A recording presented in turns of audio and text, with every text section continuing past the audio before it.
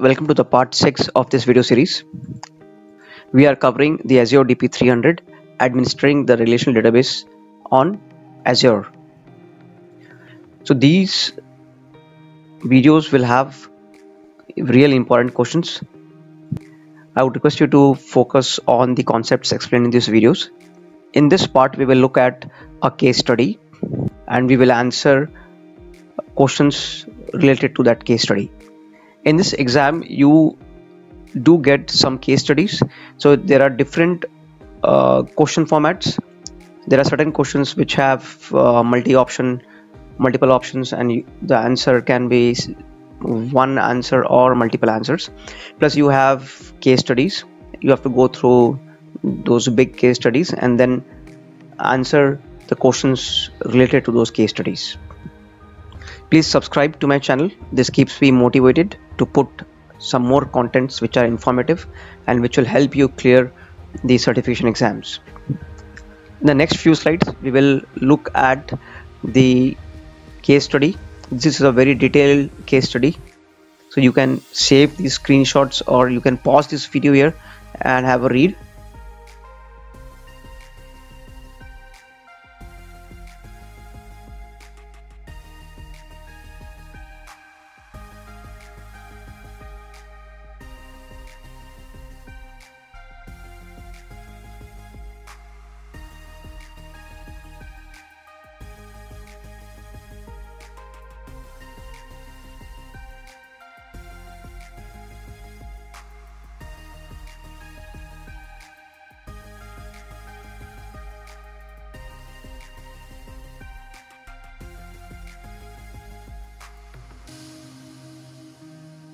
So if you pause this video and read the case study, so you must have seen there are different sections of this case studies. There is an overview section, there is an existing environment section, network environment, identity environments, and so on. So the main things to focus on is you have to read the entire case study, because one line of the case study can change the total approach of answering the question. For example, in this case, if you see database environment, this is a section. Now if there are database related questions, you should focus and read this carefully and try to understand it. Now these questions usually say that they ask a question and then they say as per the requirements please try to answer, or as per the technical requirements please try to answer, or as per the business requirements please try to answer. Now let's look at the questions. Now this question states you need to configure user authentication for server 1 databases, and it must comply to the security and compliance requirements, and we need to choose 3 answers, but this should be in sequence. So I would try to search for server 1. So if I see server 1, it is mentioned in the database environment section. Now if I try to read this, so it says that there is an on-prem server 1 and it hosts 2 databases. There is a single database with, it has 2 single instance with 2 databases.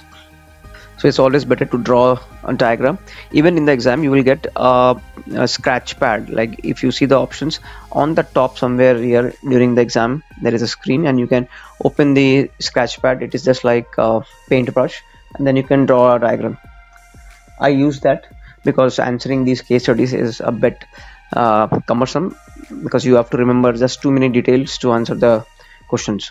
So the question says you have an on-prem server 1 and it has 2 databases, 1 terabyte each, okay, and then that has to be moved here in an elastic pool.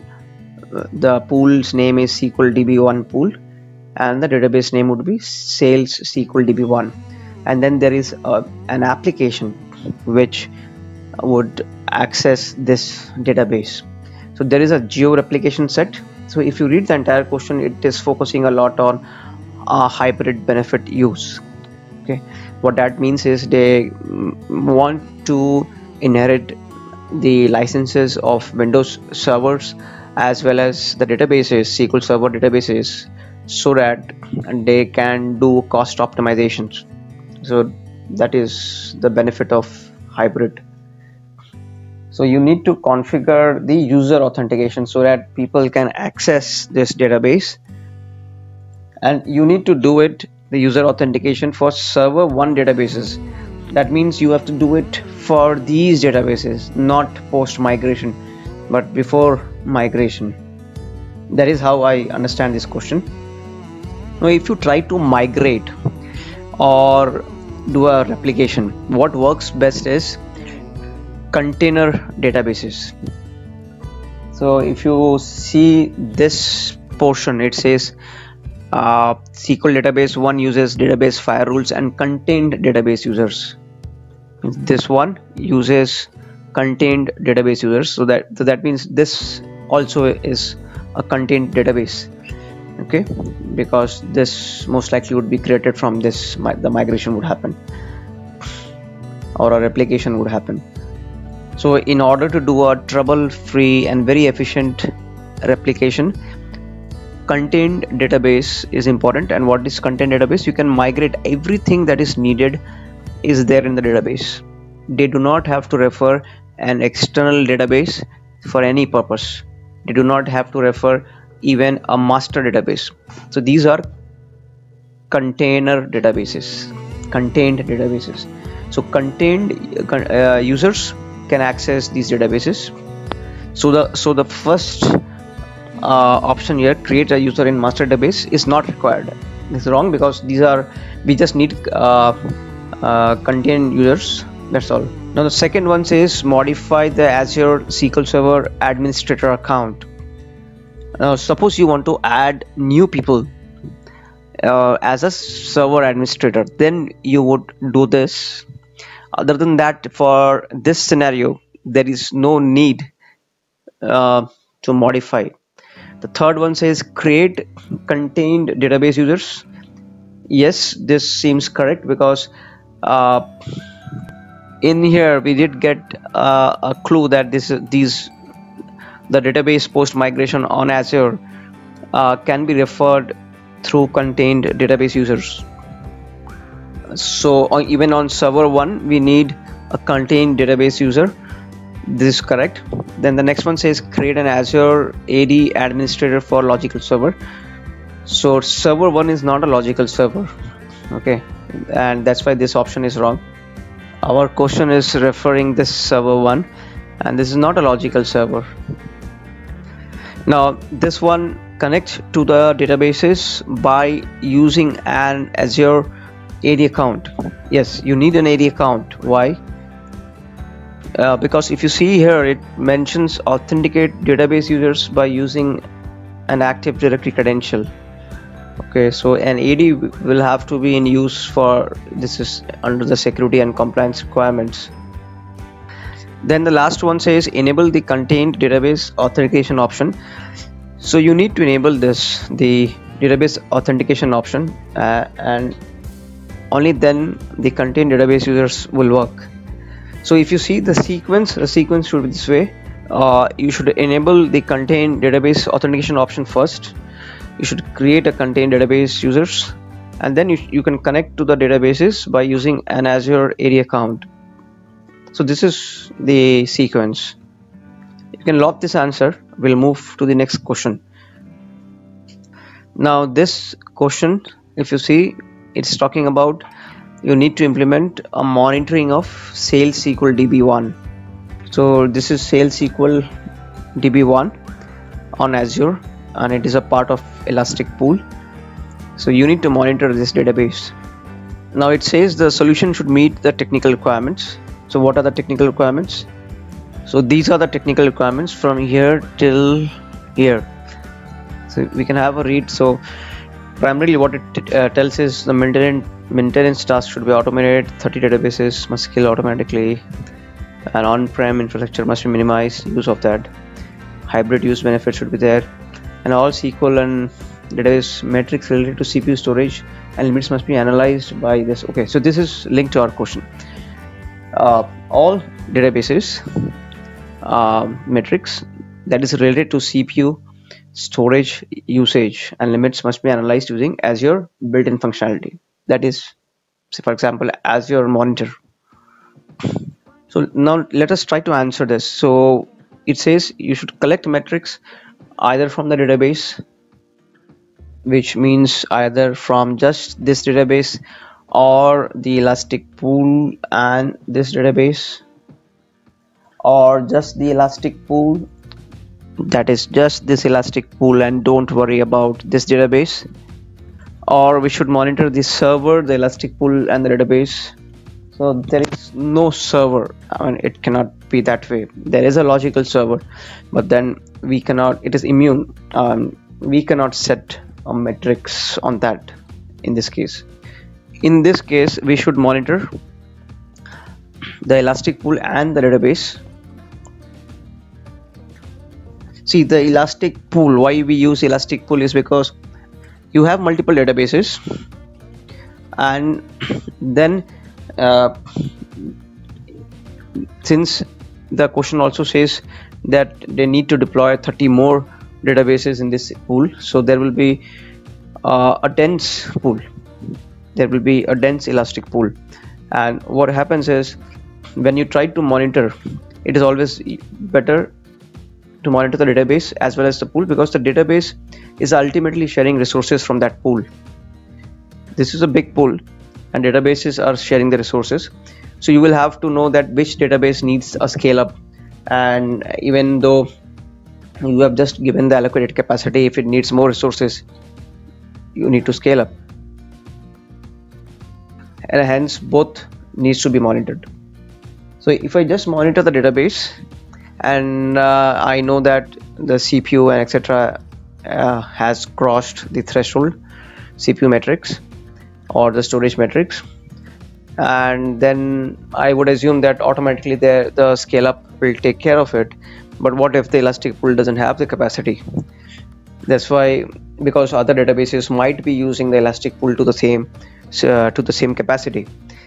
So that's why it is important to monitor both. Why? Because the business requirements say that you need to meet the SLA of 99.99 availability. You know, we cannot get into a scenario where due to the bottleneck the scale up cannot happen and we do not meet this SLA.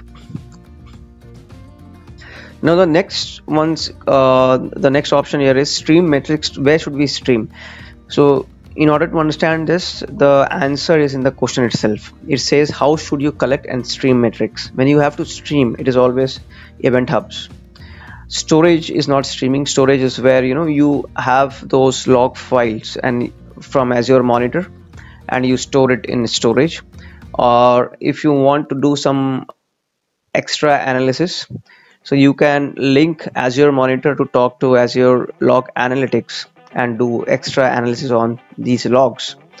But this is not called streaming. Streaming is event hubs where you are constantly, it's like a middleware, or you constantly stream the data, and this data can flow to other databases or other applications who can read from this stream and do some real-time processing.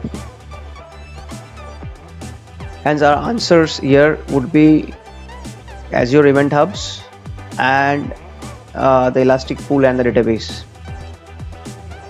Now let's look at question 3.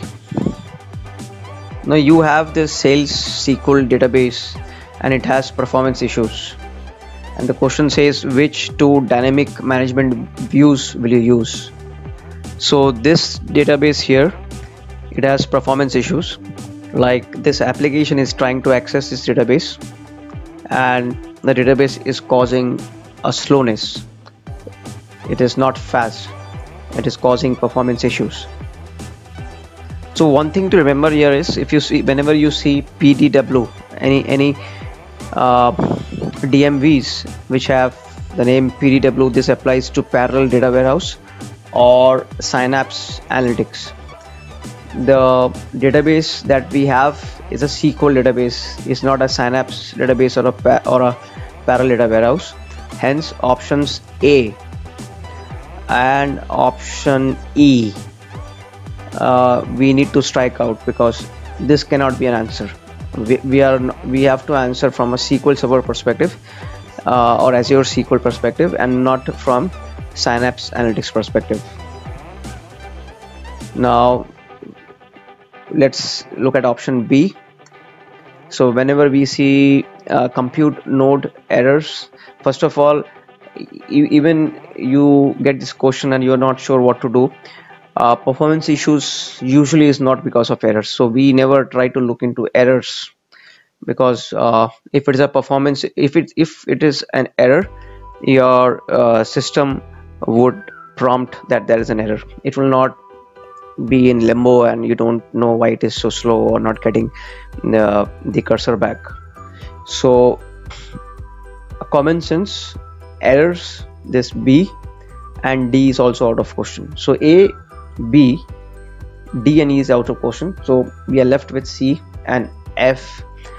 So if you see option B, this DMV is used for polybase, so that's why it will not apply in our scenario, because our case study is not talking about polybase.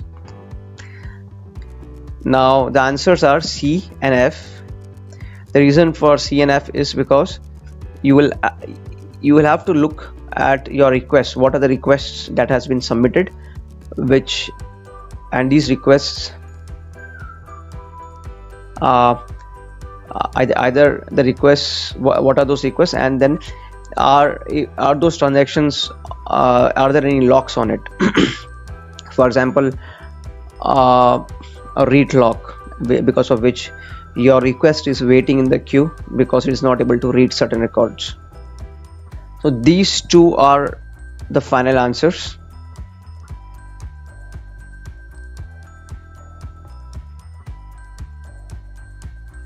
I would request you to subscribe to my channel and like my videos.